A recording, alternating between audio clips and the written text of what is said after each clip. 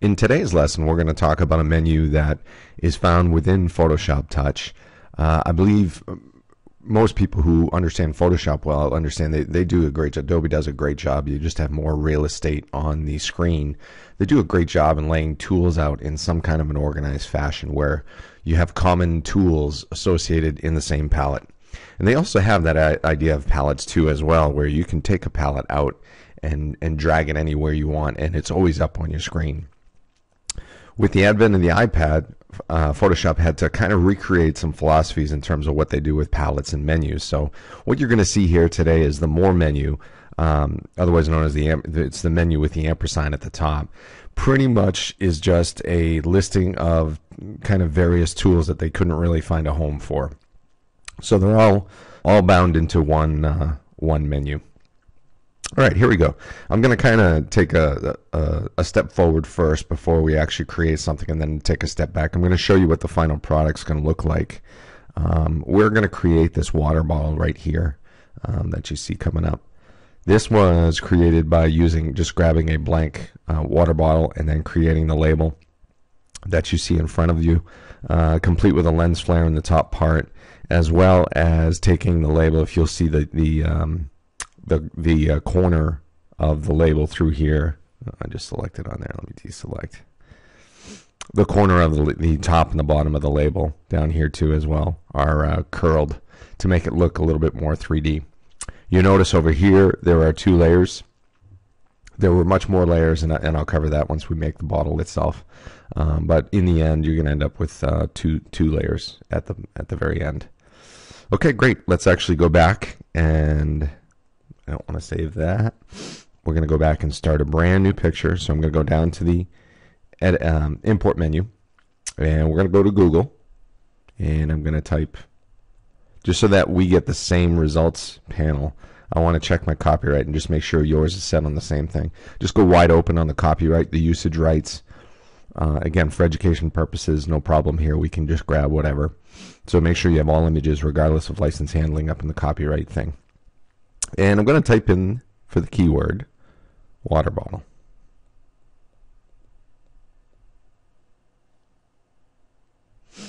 And you will see a couple of different types of water bottles there. The one I want you to use is on the first row. Just look around for it. On the first row, it's kind of more of the sculpted bottle. It's called plastic-water-bottle. So I'm going to go ahead and choose that, and this will be the bottle we'll use right here. So I'm going to go ahead and click Add at the bottom of the screen, and it's going to move it into my new project. And let me expand here real quick. So there's my water bottle ready for the label. And the other difference you'll see with Photoshop as well and Photoshop Touch is Photoshop has a whole palette of shapes tools that you can use. And the reason why you don't see shapes, probably, I don't know, I'm trying to read Adobe's mind, but the reason you don't see shapes or a shapes tool within Touch is that shapes in Photoshop are created with layer masks, where there is no way to create a layer mask unless you're doing some trickery on Photoshop Touch. No problem, we can still create shapes, trust me. So we use the selection tools to be able to create shapes. So I'm going to go down to the rectangular selection, and I'm going to put some rounded corners on this. Actually, 10 is very good. We're going to keep it right at 10. And again, these little context panels, you can slide on the slider to increase or decrease your radius, or you can go right into the box and type in the exact number that you want, and then click the check mark to accept it. And we're about to create a selection with 10 pixel rounded corners. So now I'm going to grab my stylus, and I'm going to try to start from the top left corner and try to drag a label that's going to be roughly the same size as the top part of the bottle. Don't worry if it's aligned, because we're going to do that in a quick second, but I want to make sure the dimensions are good. So it looks like we're good there. And now I'm going to move it. If I grab right in the middle of the selection, and I'm going to move it right where I want it over the bottle. Keep this selection going. I just realized real quickly that we're on the same background bottle level over here. So if I look at my layers palette down here in the bottom right corner, I notice I only have one layer. I'm going to add a layer because basically what I want to do is make sure my label, as I put elements on this label, I'm going to put them on different layers every time. So I'm going to add a layer down here. We're going to add an empty layer.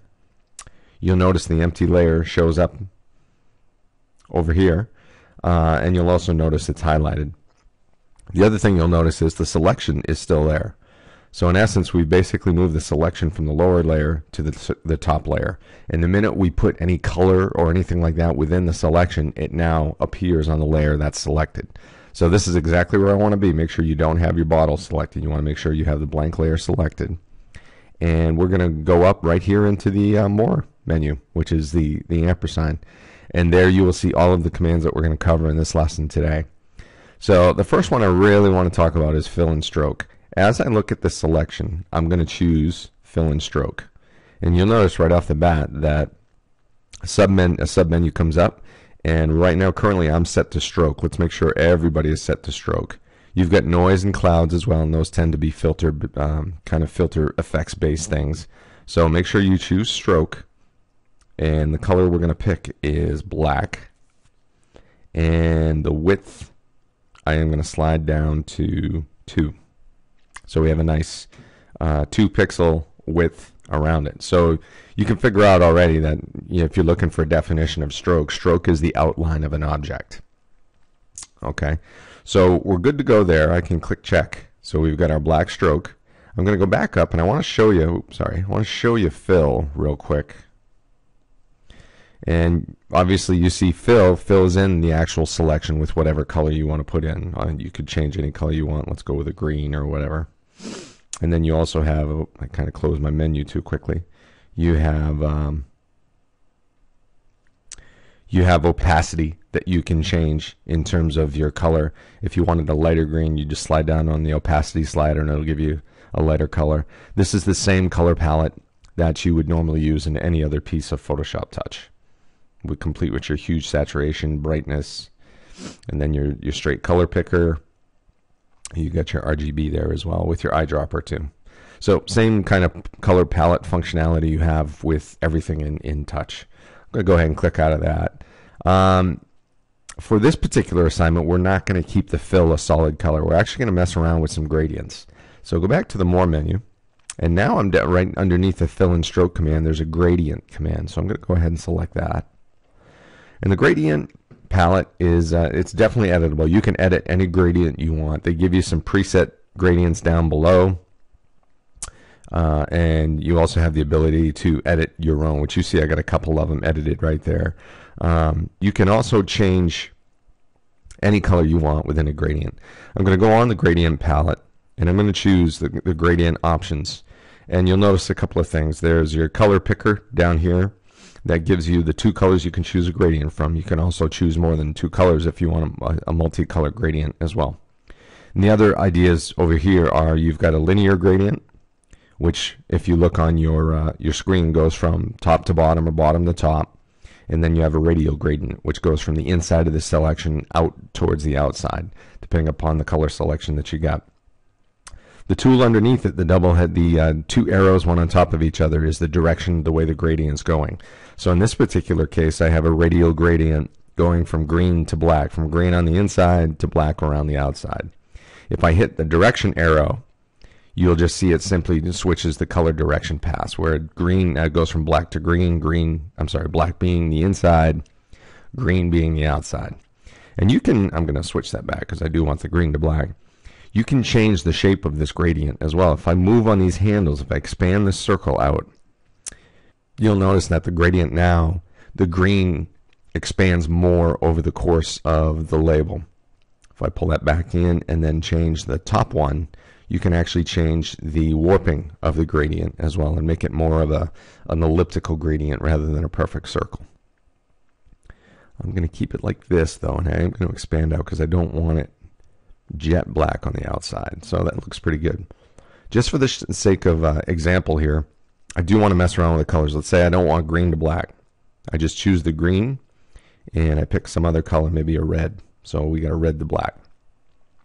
Let's say you want to add another third color in there. If you just press anywhere in between your 2 end colors, you'll get a third color. You can also drag on these, by the way, too, to create a thicker, darker gradient from the inside out. Let's say you wanted a 3-color gradient. Let's say I wanted a green in the middle. And we'll pull that back out just to kind of dramatize the gradient. It's a pretty ugly gradient, if you ask me. Probably not the way you want to go with a 3-color gradient where you've got 3 very different colors. But if I was to take the red and make it an extremely light red, and then the middle one make it a darker red, you can see how this gradient tends to work. Let me shrink this up so you can see kind of. Okay, so you can put, and you could put a 4th color in there too. Let me move this one over. Let's make this one an even lighter. Okay, so you get the idea of how you can choose, you can make your own gradient. You can also save a gradient too. Let me go back to, just for the heck of it, let's see, I wanted to save this. So here's this gradient that I've got. If I look in my gradient sampler, I've got a piece with a little arrow on it. And if I go ahead and hit that arrow, it gets pushed over to my Save Gradients palette. Okay, so you can save all of these gradients. For this particular case, though, you'll notice I got 2 other ones. I'm going to actually choose that one. This was a gradient I had saved before and I kind of like, so you could try to replicate this. This is a radial gradient between the green and the black, you'll notice right there. And then you can see the shape of how I've done it. Alright, so I've got the gradient on the label. I'm good to go. You'll notice my label is on its own layer. And then the last thing I want to do is deselect. So we're going to deselect. There goes the selection. There's some other pieces in here too which I want to cover before I move on to text in the next section. There is a way to, let me get out of here. Let's say here I am on the layer. You all know, because we've covered the transform a little bit, I can actually change the shape of the label using this transform menu if I want. But if I go into the more menu, you're going to see image size, rotate, these 2 pieces particularly. And there is a difference here between these 2 pieces and using the transform. If I hit image size on this one, this context menu panel is actually asking you for the width and height of the actual image. So if you notice, let's say I want to expand to 420 and I hit OK, the height automatically adjusts to whatever the width is, and that's because of this chain link over to the right, which again we've seen before in the transform menu. This is the proportion. This is going to keep the proportion between the width and the height the same exact proportion number, or the same exact ratio. If I click off on it, you see the link unlinks, and now I can change either the width or the height independently. So let's say I want this 258, and I click OK. 537 is still fine for the height. But I'm going to keep that on, and I'm going to cancel out of this because I really don't want to change the whole image size. But if I did, just to show you, let's go 520, keep the proportion on, and I say OK, it changes the image size for the whole entire image. Doesn't matter what layer I've selected over here, it's going to change the image size for the whole image. I don't want to make it any bigger. Same is true for rotate. If you think about it, if I'm on the layer and I use transform and I try to rotate, it just rotates whatever's on the layer. But the rotate command within the more menu allows you to rotate the whole entire image. So you also have some other options here on the more menu. You've got your flip commands as well. So you've got flip horizontal, which flips over a vertical axis, which doesn't really, and I'm sure it's not all that clear, but basically the left side is now the right side and the right side is the left side. We have a symmetrical piece here, so it's hard to see what is going on there. But if I go back to rotate and I say flip vertical, the top becomes the bottom, bottom becomes the top. That's a little easier to see what's going on there. There's other things in the rotate menu too as well. You've got rotate 90 degrees CW and rotate 90 degrees CCW. The CW and the CCW stands for clockwise and then counterclockwise, which is clockwise obviously is 90 degrees to the right, and I'll undo that, and then counterclockwise obviously is to the left. And then you have the 180 as well, which basically will do the same thing that flip vertical does. It flips it completely around 180 degrees.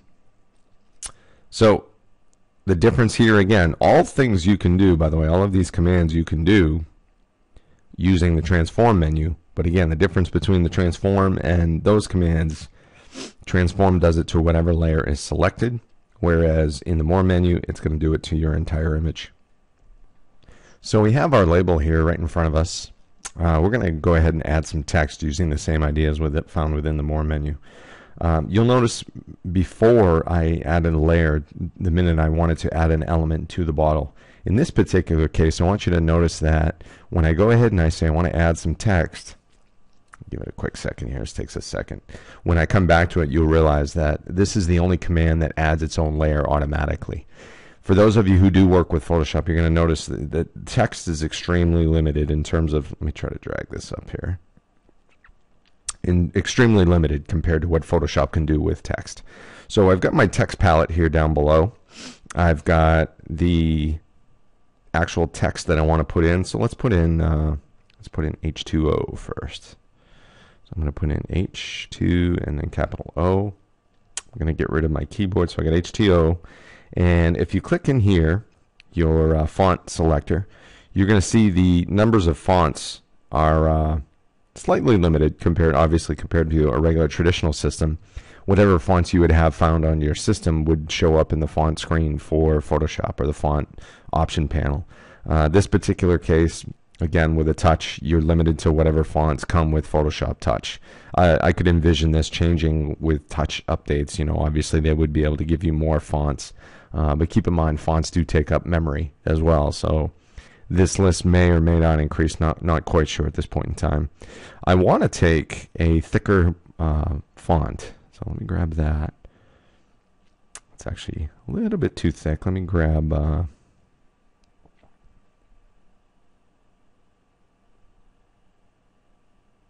okay, Chaparral Pro. You can change the color. I don't know what color yours came in. I'm going to choose white, just a simple white. And then the other pieces I want to show you here real quick. You've got undo, redo, obviously. You've got your proportion link, your grid lock, your nudges. So there's a lot to do here in the text palette. The other piece down here where you've got two T's for Chaparral Pro.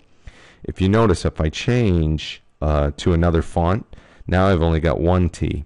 So if I push it, oh, this one actually is a good example. Charlemagne actually has no options for you whatsoever. But if I go back to Chaparral, you'll notice I have two options here, one of which is bold, and then the other is italics. But these options are only available for certain fonts within the list. Not every font in the list actually has those options available. And they'll either show up or they won't, depending upon what font you've picked. Okay, so I've picked Chaparral Pro, and we're going to bold that. We are going to bold it, and we are going to italicize it. There we go. You can rotate here if you'd like. So I grab the rotate, I can rotate. I can skew if I want. You'll notice in the panel there is no way to change the size of the font. There's no actual point measurement that you can change for the font. How you change it, and this is kind of interesting, but how you change the font size is similar to what Transform does. If I grab one of these handles and I start dragging on it, that's how you change the font size. There's no way to kind of figure out how many points or whatever measurement you're using, how big those are, EMs or points or any type of measurement. Okay, so that's the first difference. Well, one of the differences between the text tool in Touch and the text power of Photoshop. So once I've got it exactly kind of where I want it, I'm going to go ahead and click OK. This is what I was talking about before. You notice that there's a new layer here. So every time you use the text menu, it's going to put in a brand new layer no matter what. Now I'm going to use the Transform tool, and I'm going to bring it up to where I want it to go. And the other cool feature of text, obviously, is you have this whole effects rack that you can use on the text layer as well. So let's say I want to put drop shadow. There's a drop shadow that appears. We can go through the effects. We'll go through the effects menu at a later time. But just understand that you can throw effects on text as well, which was a neat feature. Herein lies the tricky thing about the text layers in terms of Photoshop Touch as opposed to traditional Photoshop.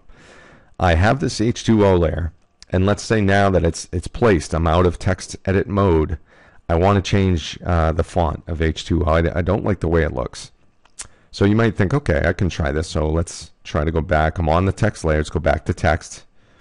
Maybe that's a way to change the current text layer. And what you notice is the minute you go to text again, it's going to add its own separate text layer. So you're almost duplicating what you're doing. So that can't be it. So let's try double clicking on the layer. Maybe that's it. Maybe I can edit the text in that layer. And you notice it goes to full screen mode. So that doesn't work either. Here it is. There is no way to change the text layer once you've committed the text. It would be similar in Photoshop to typing out some text and then rendering it. But again, the difference in Photoshop is I can go back and edit that text anytime I want. In this particular case, I can't. So the only way to fix this would be to delete this layer and then make a new text layer. And you have to reset all of your text again, which isn't a big deal in this case because it remembers the last piece of text you threw in there. So I'm going to throw that back up there. You just have to move it back to where it's going. I had it a little smaller. Let me nudge that and I'll show you a nudge. So you can nudge the text if you want. I'm good to go there. Oh, I put a drop shadow on there too. Let me add that. Just a simple drop shadow. Good to go there. Okay, so now if I wanted another piece of text up in there, I would obviously add another text layer. So we got to put the name of the water bottle or the water company, Fromma. It's a German company. I'm going to put Fromma. Move up here. I'm going to shrink the size a little bit.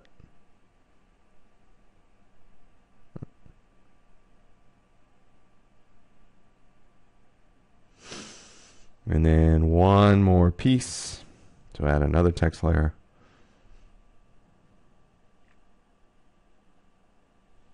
And obviously it's from a hose.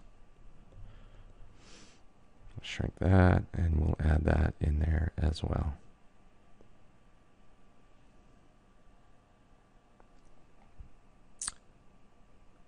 Looks good there. Let's add drop shadows to each of those.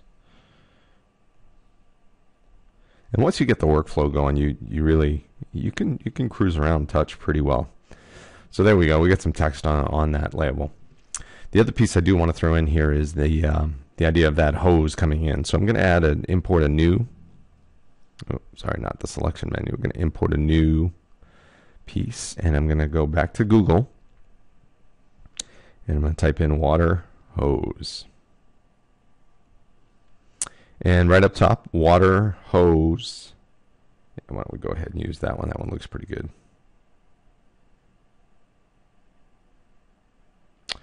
Yeah, we'll use this one right here, water hose 1. So I'm going to go ahead and select that. I'm going to add that in.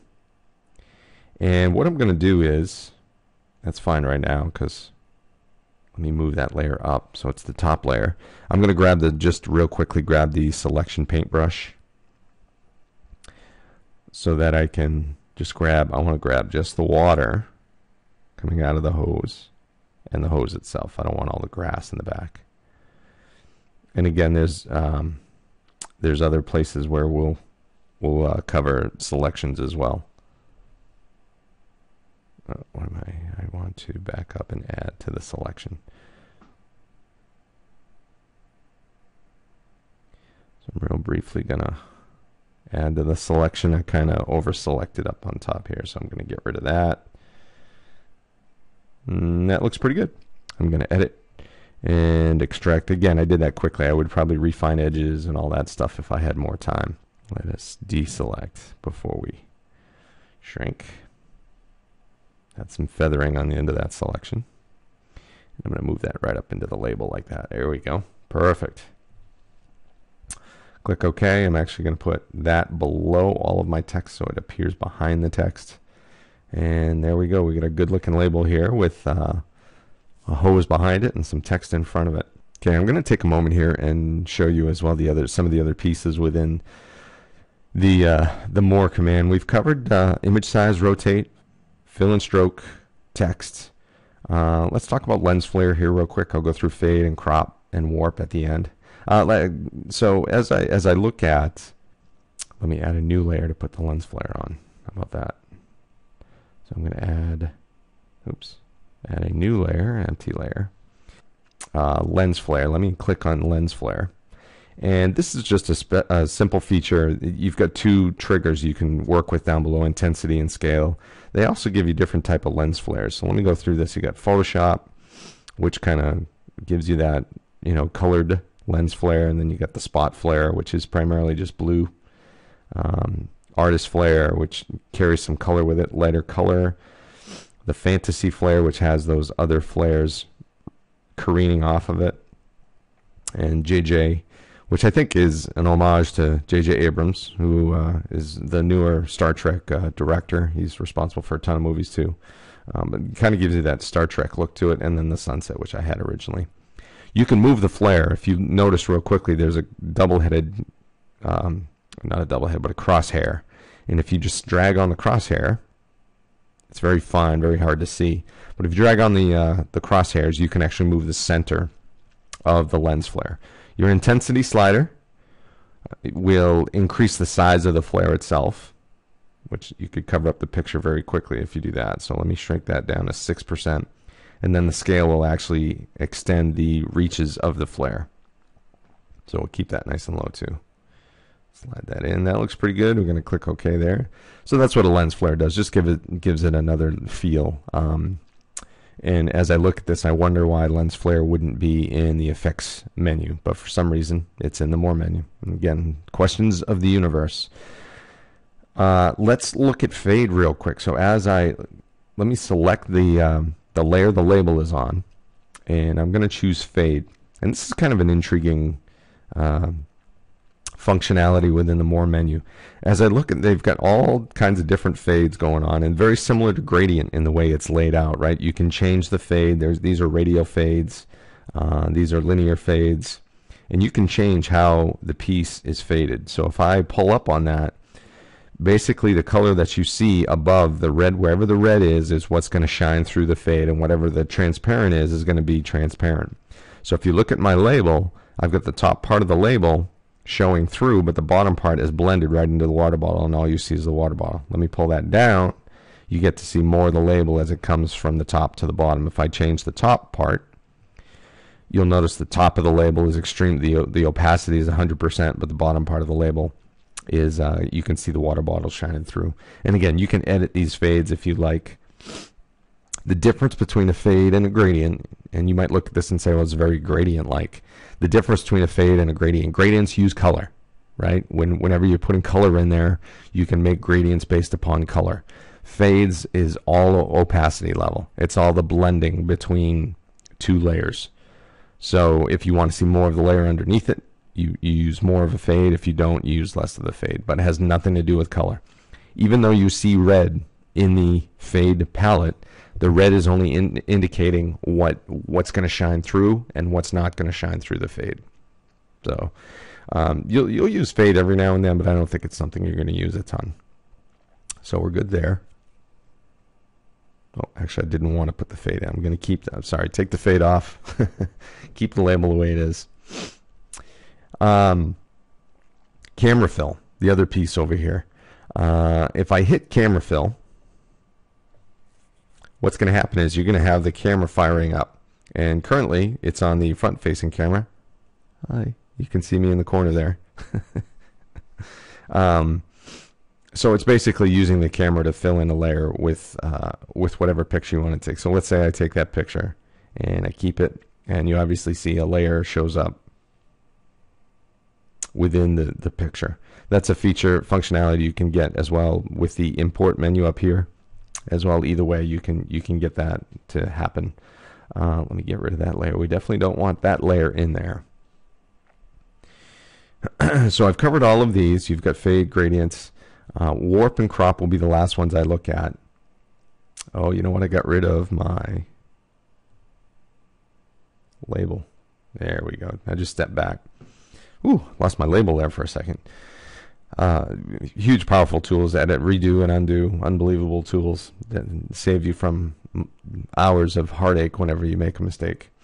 So I'm going to go on to my label, and I'm going to talk about the warp command real quick. I go ahead and I go to warp. Notice, again, I was on my label.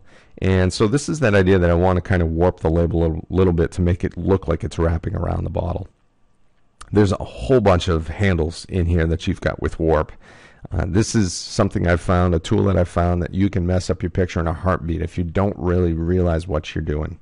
So all of these handles, if I drag on any one of them, let's say I drag on the edge out here, you can see what warp does to this thing. Okay, if I drag on, there's one with a double-headed cross or cross arrow in the middle right here. If I drag on that, now I'm moving some of the middle grid lines in there. Nothing really happens on the label itself. I'll come back to this in a second. Let me undo that. You will notice though, let's say I just wanted to lower both of these lines. Okay, so we get a rounded effect on the label. You'll notice it looks funny, and it looks funny for one reason. Understand that it's only, the warp is only affecting the layer that you're on. So it's right currently I'm only warping the green label. The text doesn't warp, which is kind of making it look a little silly. Because if you're warping a label, the text should warp with it as well. Okay, so I'm going to undo.